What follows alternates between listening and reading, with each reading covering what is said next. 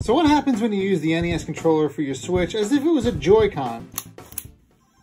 What the heck? It just upgraded, now it's all gray. Okay, so far it's working. I thought this was gonna be like a goofy video that's broken and looks weird, but no, the Nintendo Switch actually uses the controllers as if they actually have it built in. Well, I can't believe. Anyway, you can absolutely use your NES Classic Controllers at the sides of your Switch as if they were regular Joy-Cons. I wonder if they work like this.